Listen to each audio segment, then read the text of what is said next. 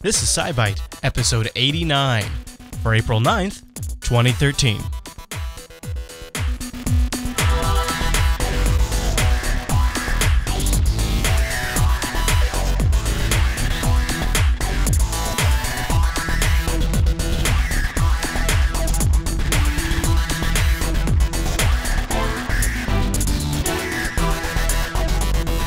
Hi everyone, and welcome to SciByte, Jupiter Broadcasting's weekly science and information podcast, which is live Tuesdays over at jblive.tv and fresh Wednesday mornings for download over at jupiterbroadcasting.com.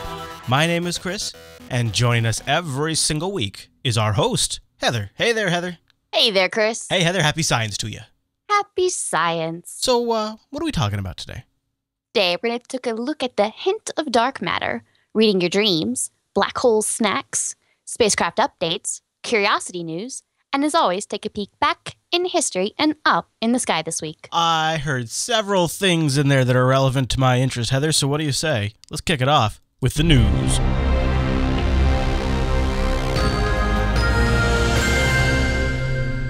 All right, what are we covering in the news segment? Alrighty.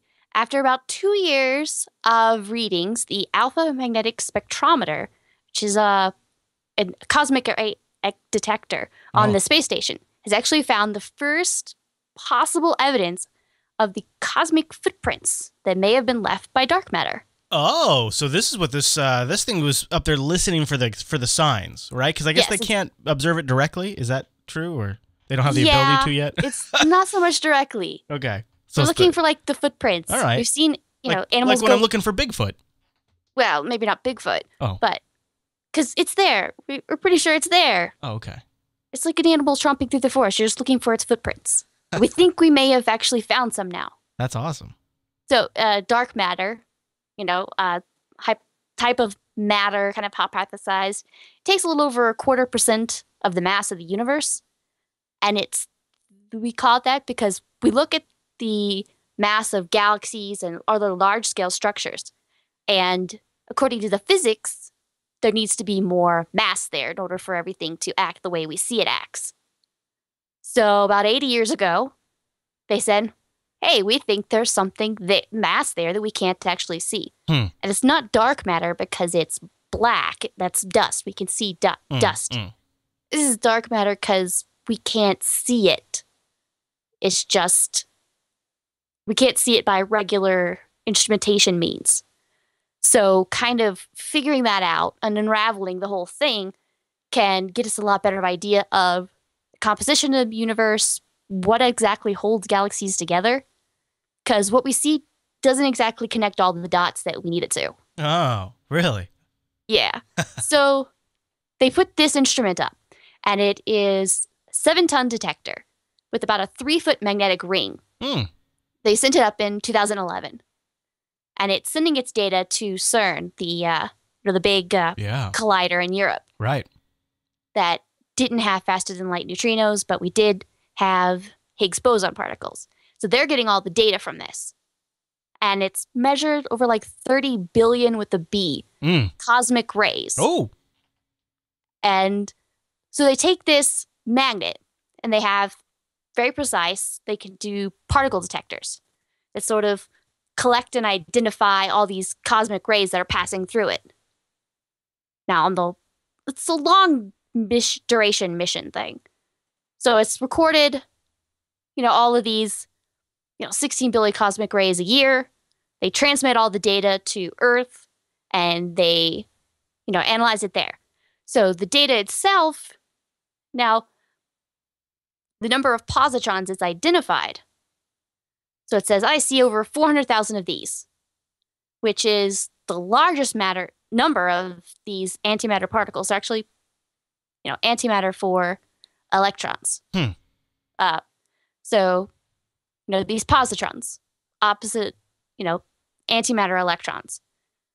We're measuring those. And, they had a whole bunch of those in the first 18 months of data.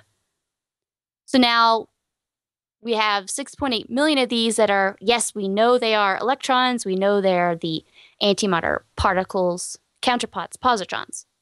So if we look at these in dark matter, when particles of dark matter crash together, they sort of annihilate each other. Mm. And then that leaves that should leave what we're calling the footprint, which is positrons and the antimatter version, so electrons. So you should have these pairs. Every time dark matter, crashes together, then we should have this pair of electron, positron. Okay. So what we're trying to look for is that. But those types of pairings could also come from just pulsars. These type of stars that rotate with, they're pumping out a great deal of energy, like a lighthouse, essentially. Yeah. They rotate. Yeah, very much.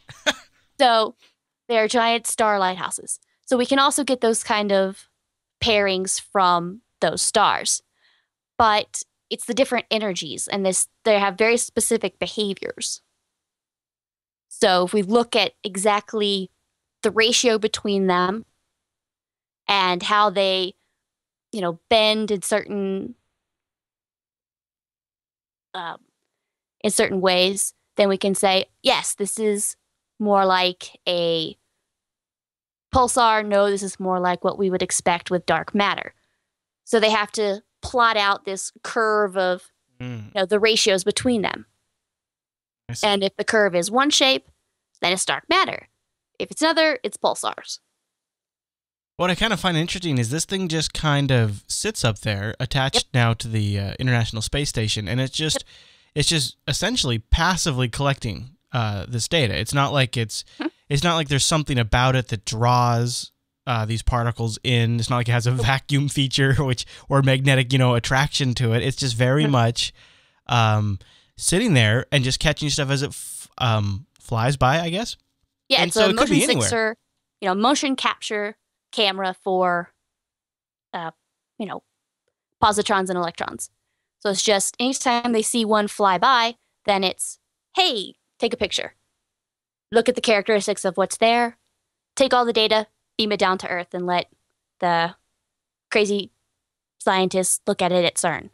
I mean, I know it's $2 billion, and it needs to be attached to something, but if they threw another one up on a satellite, I mean, they could collect the same data even faster, right? I mean, it seems like that'd be twice the data, twice the fun. Yeah, I mean, I realize it's more money, but it seems like it doesn't require anything all that special. It's not like it requires this sweet spot to be in. It could just be up there.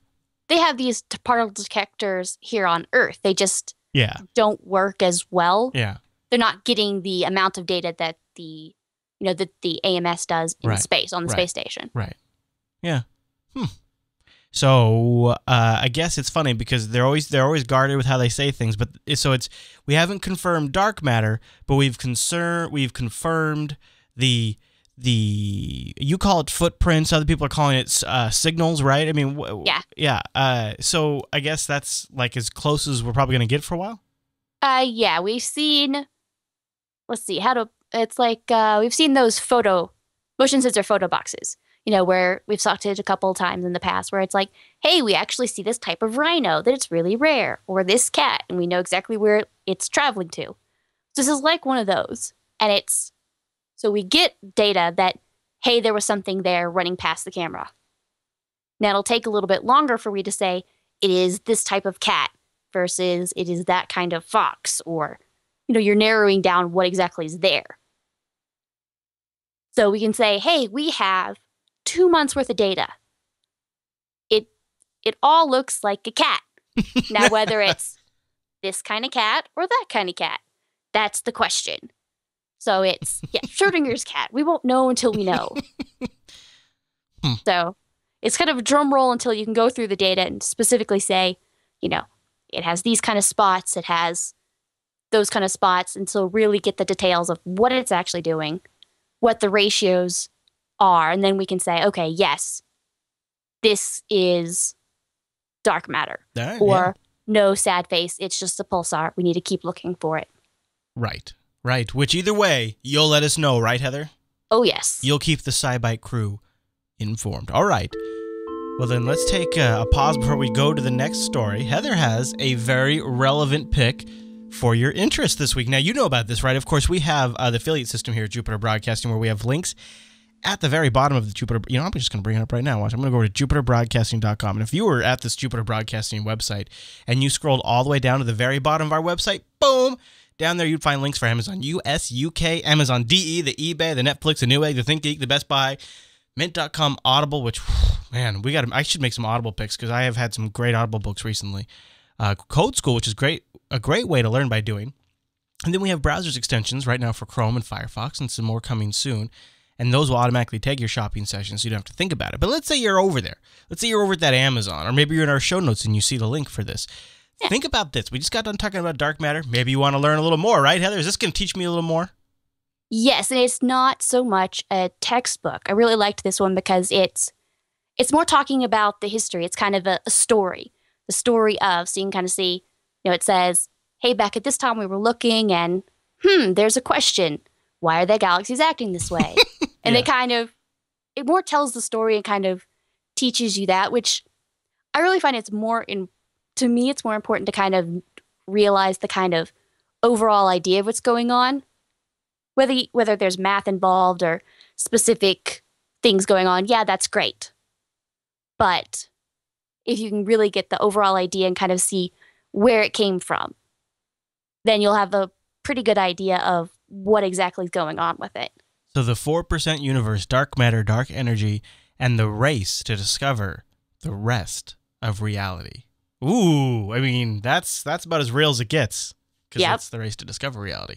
All right, very cool. We will have that link in the show notes, and if you grab that or anything else when you're shopping over at Amazon after you use that link, you will support the SciByte program, the Jupiter Broadcasting Network, and all of those wonderful things. And it's been great because a lot of times the affiliate revenues match our bandwidth costs. As the audience sort of grows, they sort of naturally switch over and help us out with that stuff. So we always really appreciate that when you can do that. All right, Heather. Well, with the picks filed, why don't we move on? And without further ado, let me bring the band in here because it's time. Come on, guys. For the News Bite.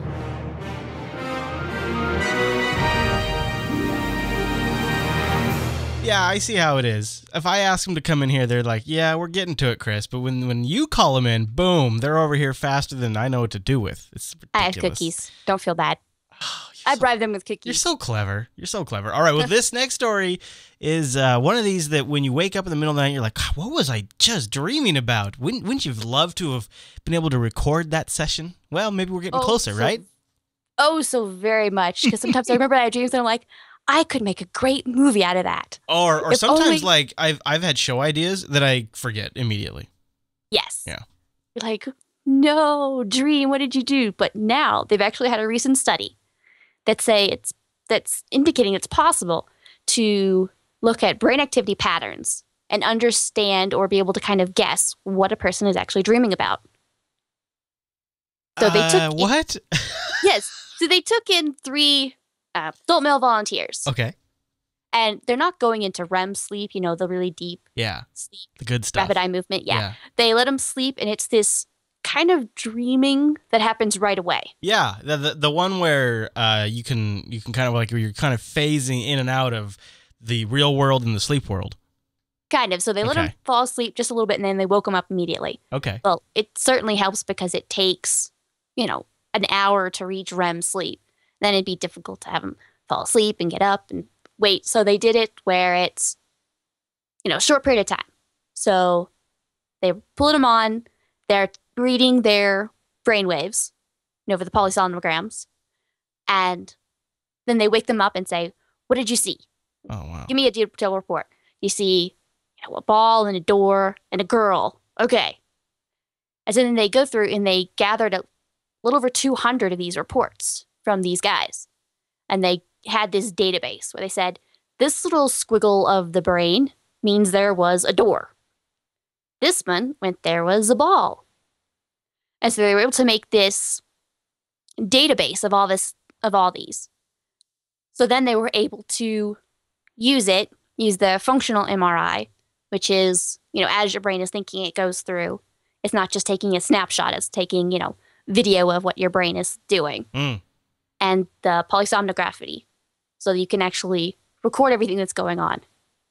So then they were able to say, okay, we see what all these data are, the data is at night. Now look at it during the day. Look at, Oh, interesting. here's a ball, here is a door. So you can kind of really make sure that they match up. Right. Then they could go through and say, all right, now dream and don't tell us, and we're going to guess. And the algorithm actually could sort through it all. And it was actually picking up like specific objects like 70% of the time. Now, it's not saying you dreamed that you walked down the road and you had a great idea for TechSnap and it was awesome and it was going to bring you all the money and joy in the world. Right. No, what it could do is say road, ball, because there was a kid that tossed a ball and hit your head, which made you wake up. So that's the kind of things, very, very basic. Now, still pretty. So that visualization slideshow they had, that's the system just matching it with an image. Kind of, yes. Yeah. There's they get all this brainwave activity and they're trying to pull out, specific patterns. They say, hey, this pattern is this. This pattern is that. I would like to find, I would love to hear a study on how the brain processes like the speed of dreams. Like I always find it fascinating when I wake up and it feels like I've been dreaming.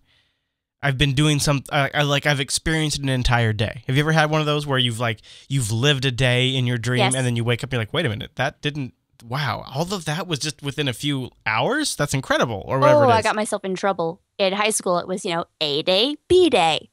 I went to sleep, I dreamt the whole A day. Yeah. Got up, went to school, did my homework, came back. Woke up the next morning, took all my books for the wrong day. Ooh. And then I was like, what do you mean? What happened yesterday? So then I had hang my head and go to my teacher. I'm like, my homework is at home because I turned it in my sleep last night. I promised I did. I think it's just fascinating how the brain is able to obviously replay and decompress a bunch of stuff very, very fast and make, very long times feel very long when they actually happen very quickly. But I know, that whole where you really experience something. When I was in high school, Heather, the number one thing I would do is I would sleep. I would sleep, wake up. I would wake up, but I'm asleep. But I'd be dreaming that I'm awake. I turn off my alarm. I pick out my clothes. I jump in the shower. I eat breakfast. All of this, and then I would wake up like an hour later and be massively late. So yes. I'd love to just, all this science stuff with the dreams is really something because, it's just great to see kind of get ideas what maybe some of these patterns mean and all that kind of stuff. But anything we can do just to kind of continue to figure this process out because it's very interesting. Yeah, and it also, don't feel bad because they actually prove that, the vividness of your dreams, no matter how fantastic, which mine are really fantastical and crazy, sometimes it's as real as waking life from the brain's perspective. Yeah. Until I was an adult, I had only dreamt one person from the real world. I had dreamt no real world places. And it was, all these crazy things. And in the dream, I knew the history of that world and I was there. Yeah. And that's kind of what they're saying is no matter how fantastic or crazy, unless you're, lucid dreaming, some people can do, but which means that you're aware that you're actually dreaming. Right. And you can kind of control it. Then you get your own holodeck, and that's totally unfair. Yeah. But because the visual brainwaves that are kicking off really looked the same as those when the person was awake. So they looked at the red ball, and that was the similar, almost the same brainwave activity than when they dreamt of the red ball. But they also found that the particular neurotransmitters in the brain that are involved with memory aren't really active during sleep, which is why after you wake up a few minutes, right, and you can't really remember your dreams. Right. The first 5 minutes, you're like, I remember everything, and then you're eating breakfast, you're like, what did I dream about? So I guess that would imply then that the imaging functionality there, when we picture a red ball in our minds. That isn't necessarily maybe a function of memory, or at least of the long-term memory. When you think about it, like when you walk into your room and you look down and you see there's a cup on the table, you don't actually stop and look at that cup and look at all of the different aspects of the glass and how much water's in there and all that. What your mind does is you create a basic snapshot of the room and you say, okay, there's a cup there, and it stores the concept of a cup on the concept of a table. And that's why you're able to reconstruct it in a dream so vividly, because essentially that's what you're doing when you're walking around during the day. You just do it differently. And so to me, I've always wondered, is that a function of memory, or is that some sort of just like imaging projection system that our mind has to keep a running inventory of what's going on? And it sounds more like it's not so much a function of memory, potentially, from what they're saying here. More specifically in dreams, just because during the time where you're asleep and dreaming, right, the parts with memory where it's shuffling things about, into the memory storage units, right, they're asleep. The databanks. Those cables to those databanks are more asleep than you are. Hard drives are spun down. Yep. Definitely strung down. There is nothing going across. The USB cable unplugged, laying on the floor. Wow. So sounds brutal, actually. So that's why generally, so maybe it's more like the USB is sort of half unplugged, so some of the data gets through. Okay. You're like, I think I remember some of that. Yeah. And then not so much anymore. Yeah. Yep, and the longer you wait to try to remember, the quicker it fades. So if you really want to remember a dream, you got to write it down right then and there, because that's when it's going to be the sharpest. Yep. And get stored in that long-term data bank. All right, Heather, well, the band's still here, so why don't we move on to the 2-Byte News? Go!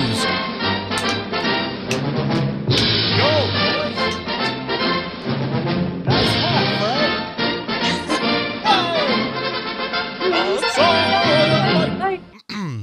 You're trying to get in here with him now. No, I'm trying to get friendly. I figure okay. I got to do something. I don't have cookies. Yeah, well, All right, so what's in the 2-Byte News?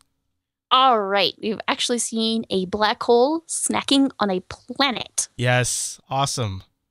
I think we've talked about we've actually been able to see a black hole sort of eating something as it goes along, but this time we've actually been able to see a planet as it was eaten by a black hole. This black hole has actually been inactive for decades. We haven't really seen any activity from it. One might think, it's a black hole. It's forever eating everything. Right. But I always did. But there's this point where there's the black hole in, picture, the black hole spot. And then everything is coming in. But it gets what they call this accretion disk, where it's this magical point where the forces are sort of balanced out, so that it's almost like a donut then. Like picture your donut on the table, don't eat it quite yet. And then, the black hole is right in the center. So there's this kind of ring of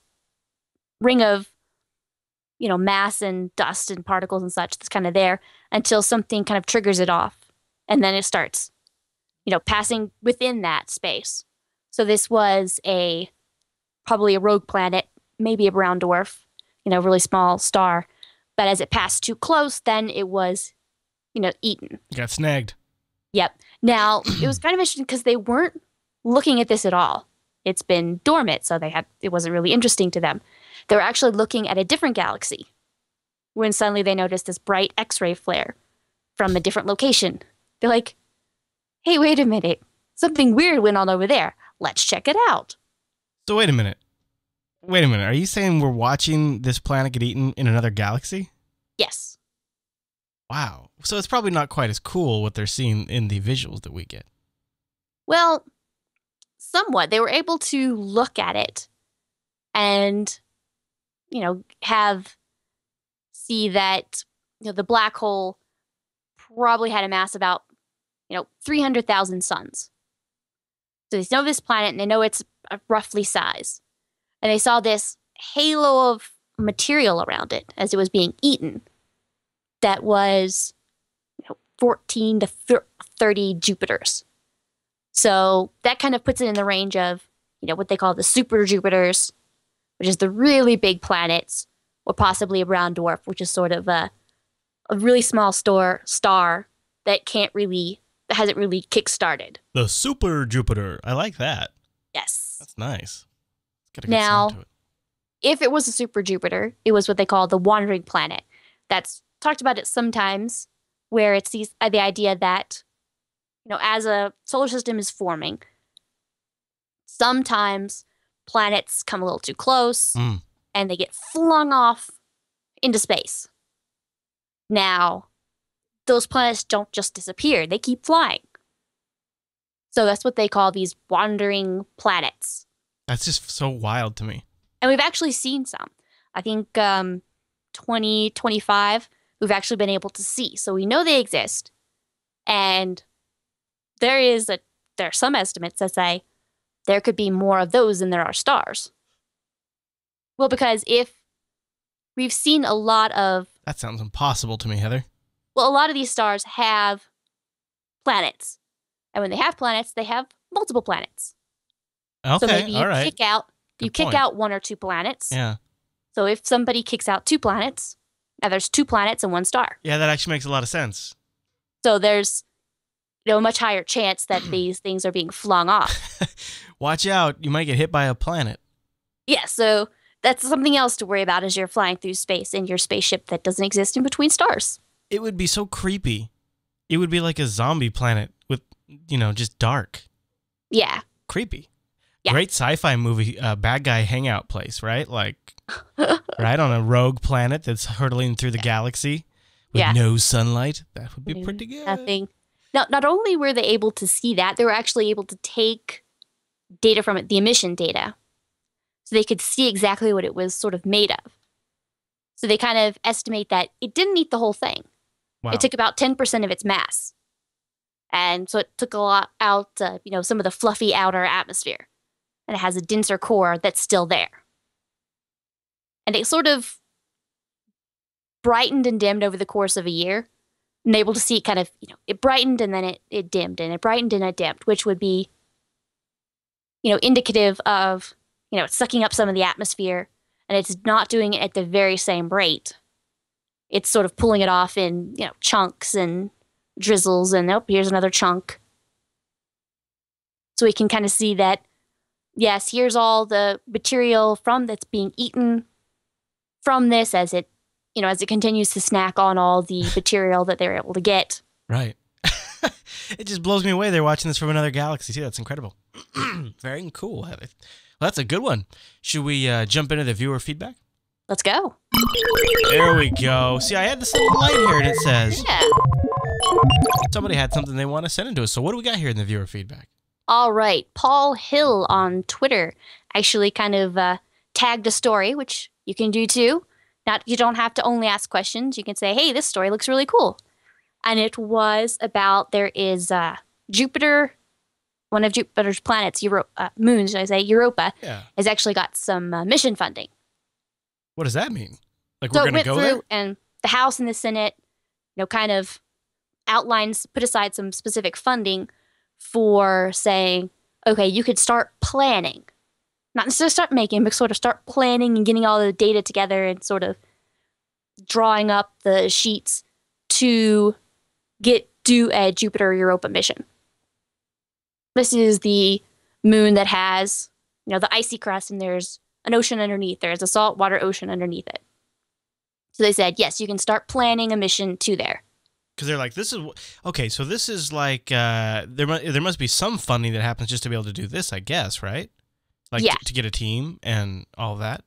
Yeah, there's a long distance, sort of a big lead up to any of these big missions. Yeah. You need to get together. You need to say, all right, what kind of stuff do we want to look at? All right, here's the kind of instruments we would need. How do we put them all together? No way, I want this data, you want that data. So there's a lot of different things that go in to say what exactly it's going to do and where it's going to go and how it's going to do it. Do we want to land? Do we want to try to, melt our way through the ice to get to the ocean underneath? Oh, yeah, right. What's down there? What's living down there?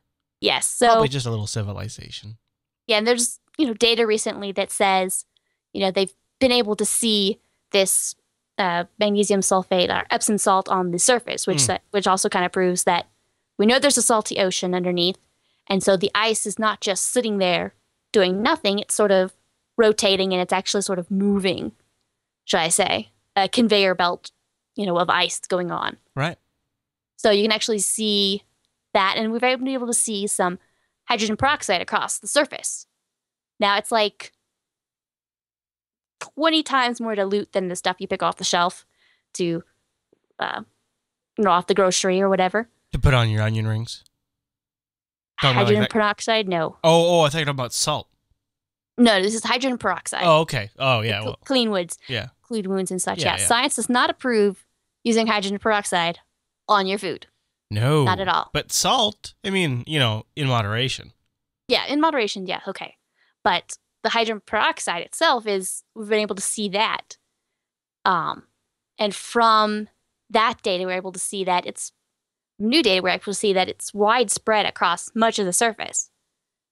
And so we can see where it's high concentrations and where it's low concentrations. And that's important because for habitability, you need a liquid water ocean. So this hydrogen peroxide can decay into oxygen when mixed in liquid water. So we know there's salty ocean underneath there. We see hydrogen peroxide, which means if the hydrogen peroxide gets into the water, then that has oxygen. So now you're oxygenating the water. And it could help produce some energy.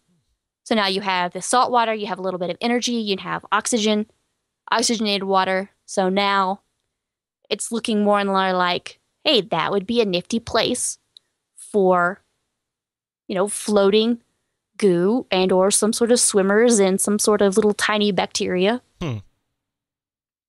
Just something real small you'd have to go there to see. Yes, and that's one of the big things of, if we do a mission to there's a big question as to if you land something on the surface of the ice, maybe you have a little, little tiny nuclear heating source and melt your way down through the ice. Ooh. And then check out what's underneath there. And why not include a laser too? If you're gonna throw a reactor on there, you might as well toss in a laser and maybe some rockets. No, that's on Mars. I know, but it seems to be just the standard equipment now that we give all of our all of our robots in space now. So just saying, they all get rocket pods and lasers, even though they might not be useful. Yeah, well, it's just in case. Just it's like, I don't know. Everybody walking out the door gets a party gift. Here's your party gift. Well, okay. If you'd like to get your question to the show, you can contact Heather on Twitter. She's at JB_Mars_base. You can send her a link that way, or you can email the show, SciByte, at JupiterBroadcasting.com, or even easier yet, there's a contact link at the top of our website. You click that, and then choose SciByte from the drop-down list, and our robots that have lasers and jetpacks will make sure it gets to the right place. Heather, should we do a little spacecraft update? Let's go. Thank you, Mr. Chekhov. So Mr. Chekhov tells me we have a little SpaceX update. We do. Back in March, we talked about how there was a little bit of a glitch in the when they blasted off. All right, with one of the rockets, or where it was three of the thrusters, where three of them didn't quite fire, and they were having trouble getting into a proper orbit, and things were kind of touch and go for a brief moment, few moments there. So they've been able to look back and kind of see what happened. Now, it was the oxidizer pressure was low in 3 of the tanks. And that is required to orbit the craft for communication and getting it to the proper orbit so they can bring it to the space station. Now, the problem came in when 3 of those, they had some small little design change that the supplier had made that you need a magnifying glass to see. Oh my gosh. And that caused them to get stuck. And, they had gone through and they'd made the low pressure system test. And they're like, everything passes. Good job. Let's get it in there. They didn't do the high level pressure test because everything had been going fine. And now, of course, now they go, yes, everything gets low and high. Everything gets triple checked. Have no fear. We're not going to be that silly again. Or not make that assumption that everything is okay. Yeah. Now, at that time, they're able to go through and write some new software in real time. So it's up. 3 of them haven't. 3 of the check valves are stuck. A check valve is where gas can pass through one way, but it can't come back. It needs a specific amount of pressure to open it up. Huh. So 3 of them were stuck. And so while they're stuck, everyone goes through and writes some software to say, all right, build the pressure up on the other side of the valve. So it sort of releases the pressure and kind of triggers everything to get to kind of open in the right way. Wow, that sounds like a Scotty solution there. Yeah, but because they were supposed to use to get things for communication, they also were having trouble communicating with it. Oh. While it was in orbit. So they're actually able to work with the Air Force, because the Air Force had very high intensity, powerful dishes to really, glare. So it's, if it's aimed in the right way, then you can, communicate. But if it's slightly off, if you're in the wrong part of the grocery and your cell phone isn't getting the right kind of signal, yep, you're doomed. But what the Air Force had was like a very concentrated, high power communication dish. That they just happened to be able to point up and communicate with up in space. Yeah, so they were able to point it at it. Upload the software. I wonder who they're normally communicating up in space with this super high power dish. They just have higher intensity. I mean, for regular... I think they got some sort of fancy, cool space operation going up there that we don't know about, and it sounds like it's probably really cool. And we're getting left out. Getting left out? Yep. Okay, well, you can have the big guys in black suits come to your door if you're assuming such things exist. Wait, no, you've seen that. There's that Air Force space shuttle. Yeah. Yeah. We've seen that one. They got something. Remote control. Maybe they talk to that thing with it. Yeah. But I mean, for regular, spacecraft or satellites, if you don't have to have super powerful signal, then why build it? If you can get away with using, 10 volts or whatever, why go to 100? Yeah. It's not that kind of actual power base, but that kind of a thing. Yeah. So they're able to use that more powerful to kind of directly beam it up to it. That uploaded the software. Their solution actually got the valves unstuck. They worked. That's why the mission continued on. They were actually able to hook it up to the space station. And in the meantime, they've gone back to all the old check valves. Good. And they're going to be running tests on everything at various pressures to make sure that kind of thing doesn't happen again. Very good. All right. Well, while we're up in space, why don't we do a curiosity update? And liftoff of the Atlas V with Curiosity. Touchdown confirmed. We're safe on Mars. It's a Leo! Oh, I wasn't jumping up and down. I'm sorry. All right, No, Heather. totally So now, hold on. Yes. There's nothing to talk about with Curiosity. There is. No. No. Okay. No way. Impossible. Yes. Okay. Is. What do we got? Alrighty. There is the parachute. So you had, we talked about the rockets a few minutes ago and had a little jetpack. Yeah. But it came down and I had a parachute to help slow it down. Right. They were able to find, where the back shell and where the parachute is. And now they have this animation, GIF animation of 7 different images where they're actually able to kind of see where the parachute is sort of, quote unquote, flapping in the wind almost. Yeah.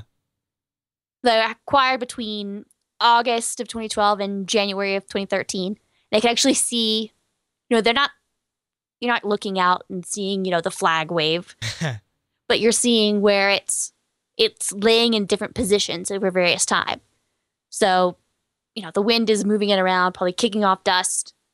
Now it would stay brighter because if it keeps flapping around in the wind, then it keeps the brighter, white color to it. It's knocking off all the red dust. Right. Which would also help explain why we can actually still see the parachute from the Viking 1 that landed back in 1976. We can still tell where that is. Oh, wow. All the other things, it starts to get tougher and tougher to see them because they get covered more and more and more, dust from Mars as it blows around in their sandstorms. But these, if they keep flapping in the wind, then that would keep them sort of, knock the dust off them continuously. So they're able to see that. And also, they have some basic data going on that they'll continue to sort of. They sent up, to-do lists, last month for Curiosity because all the rovers and the orbiter, they're sort of not getting any new commands this month because of the orientation of Mars and Earth. The sun is in between us, so we don't want to, chance getting some lost data telling it to do things. Now it'll send back data because if it doesn't get all the data back, it's not super clear, then that's okay. We're going to get the backup. It's keeping a copy of everything. Yeah, we can always ask it to resend. Yeah, we'll ask it to resend later. Yeah. But in the meantime, they have this sample analysis, the SAM instrument that looks at the atmosphere. Oh, yeah? And they're actually able to read the argon amounts in the air, in the Martian atmosphere. And they're able to see that how much of these lighter, stable isotopes compared to heavier ones. Now, isotopes are the same element. They just have different atomic weights. Maybe there's something slightly different. It has the same number of protons, same number of neutrons. Maybe there's an extra electron. Various things going on that make the weight just slightly different. So able to see the ratio of these. And we know what the ratio is in just the regular, atmosphere. We're able to see the solar system's specific ratio by seeing the sun, by looking at Jupiter. So we can say, all right, that's the basic. Now, Mars has something different. It has a different ratio of these, which says it had a more specific atmosphere. And there's this one theory that Mars had a much thicker atmosphere at one point. It had, Earth thickness or, much thicker atmosphere. And then the sun sort of boiled it away, or it kind of blew away with the sun's solar wind. And this actually sort of proves that. These specific ratios say it would have had this type of specific atmosphere. It would have blown the top level layers of that atmosphere away, which would lead to this specific ratio that we're actually seeing. That kind of helps prove that. And also, we'd seen the ratios in the Viking mission, we talked about a minute ago, back in 1976. But that only had small volumes of data. And because this instrument is it is specifically looking for these, it has a much higher precision rate. We're able to kind of say, oh, okay, so we thought it was this in 76, and we kind of been working off that data.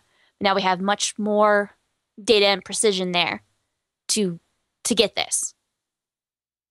And also, they're in the same thing. They're taking atmospheric measurements. They're able to say you have these environmental monitoring stations. You can take the temperature, the humidity, a number of measurements. So they've been seeing the temperature kind of climb steadily over the last 8 months or so.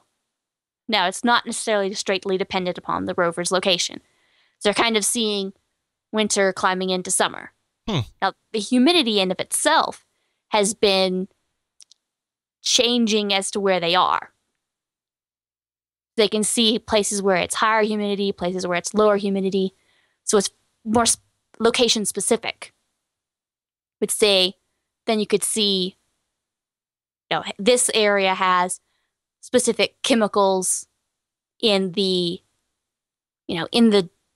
ground where you are, and so that would have a different humidity level right above it. And they're able to see some of these whirlwind patterns during the first, couple months of the mission, which similar to dust devils.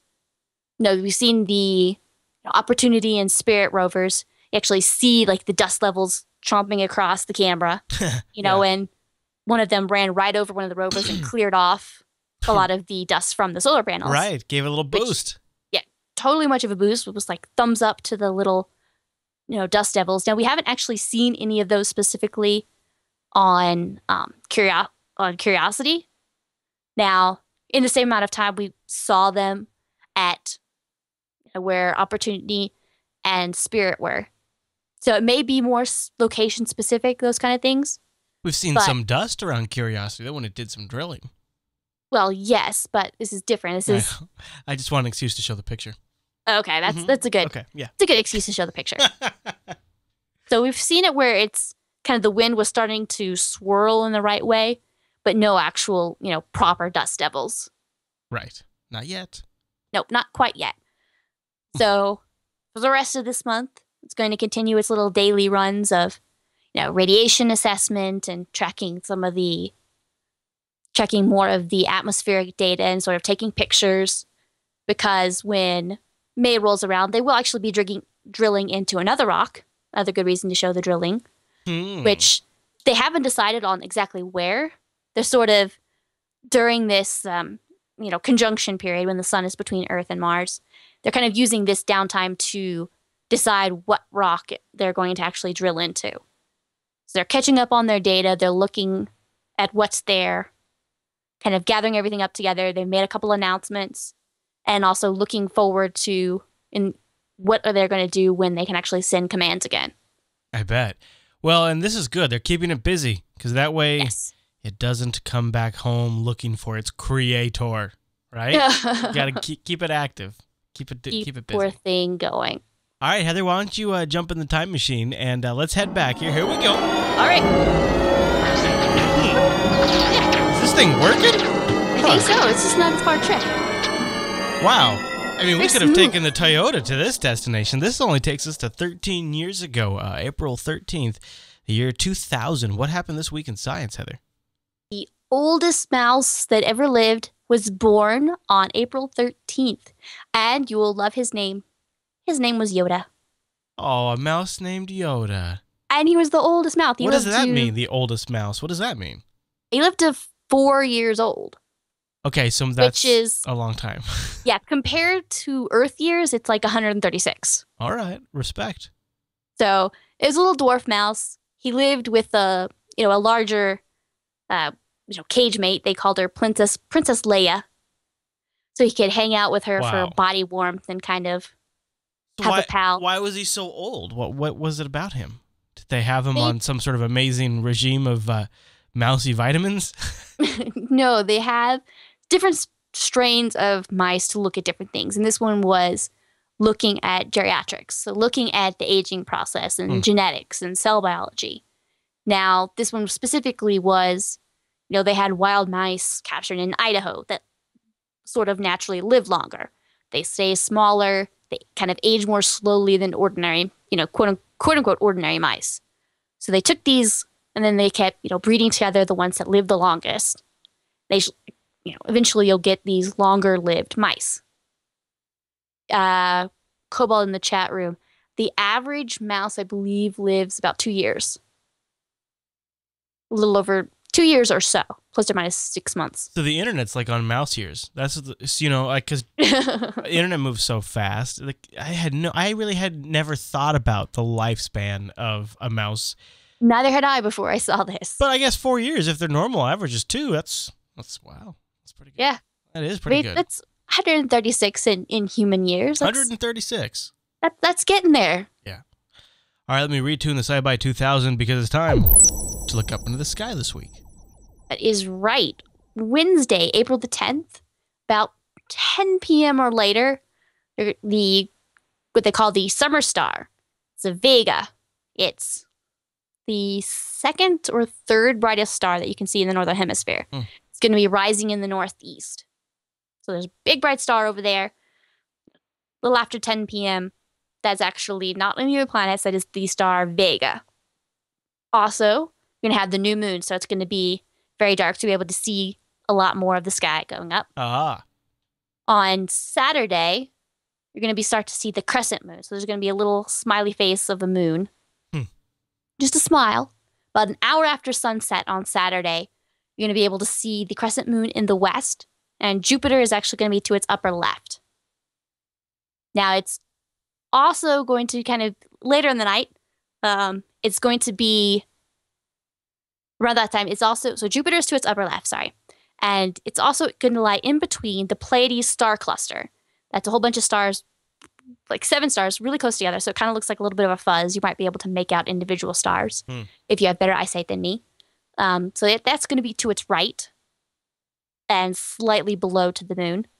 And to its left and slightly up is going to be the giant red star Aldebaran. So Saturday, you got the crescent moon. Way to its upper left, you have Jupiter.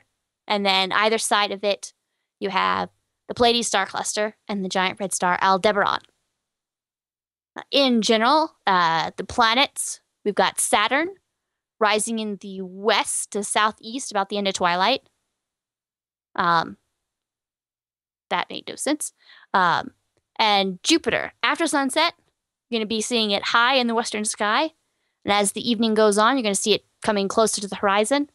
And it's going to be at its highest point in the south. So it's going to be kind of moving across the sky a little bit at about 2 a.m. daylight savings.